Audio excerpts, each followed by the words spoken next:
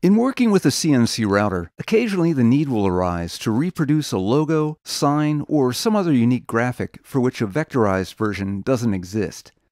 In these cases, tracing utilities, such as those integrated into drawing or even router programs, can sometimes be useful. In other cases, though, these programs fall short of producing acceptable vector output. Although editing might be able to salvage some of these traces, in other instances, manual tracing is the best alternative. This video briefly examines a few different approaches to manual tracing. Prior to manual tracing, there are two steps I like to take. First is to apply a uniform transparency to the graphic, somewhere around 60 to 70%. This increases the contrast, making the drawn lines more visible. Second is to lock the graphic into place. This prevents inadvertent movement of the image during the tracing process. Sometimes the graphical elements of a design can be viewed as geometric forms. In these instances, it may be easier to create, arrange, and manipulate geometric objects as opposed to tracing an outline with various drawing tools. In this example, this decorative object can be thought of as a collection of rectangles and triangles. There's a long, narrow rectangle at the bottom, a shorter one near the top, and a wider rectangle, almost a square, connecting the two of those. Lastly, at the very top, there's a triangle. Notice that all of the shapes here slightly overlap one another. This is going to be important in a few steps when all the pieces are welded together. Now it's hard to tell, but it looks like the top point of the triangle is slightly radiused, so I'm going to use the fillet tool to handle that. Next, I'm going to select the last three shapes that were drawn, align them vertically, and then weld them together. The welded object is then duplicated twice, properly positioned, bottom aligned, and then welded to the long rectangle.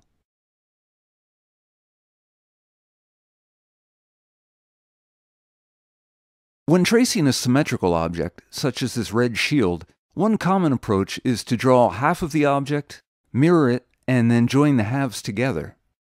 This is done partly for the sake of efficiency and partly because the objects are not always actually symmetrical, either because of inaccuracy in the original drawing or because of perspective-related distortion.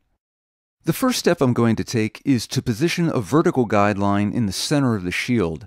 This is really the only guideline required, but I'm going to use a couple more. One at the left edge of the shield and a horizontal guideline near the transition from the straight line to a curve.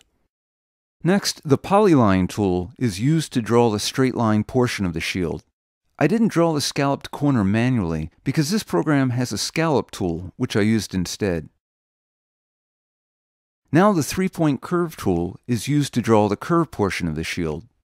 The left half of the object is then duplicated, mirrored, and joined together. Unfortunately, many times the image being manually traced is neither symmetrical nor composed of geometric objects. One example would be this old hand-drawn script. In this case, the only real option is to grab an appropriate drawing tool and have at it. Because it's essentially composed of curves, the 3-point curve tool would be a good choice for tracing. Click and hold to create the start point, drag to the desired location and release to establish the end point, then position and click to define the midpoint of the curve. Repeat this process as needed.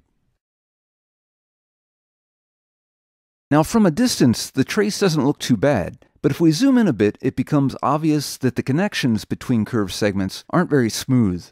Fortunately, these points of connection, or nodes, can be thoroughly edited. Selecting the node and adjusting the directional arrows is sometimes helpful. In other cases, smoothing the node will do the trick. In addition, although it's a bit counterintuitive, sometimes deleting the node completely can produce the desired result. Nodes can also be added anywhere along a vector and repositioned. Before a trace can be used within CNC router software, it must first be exported to a vector file format, such as DXF or EPS. Once imported into CNC software, it's ready for toolpathing. Although manual vector tracing isn't essential to CNC routing success, it can certainly be a handy skill to have. I hope this overview of approaches is helpful.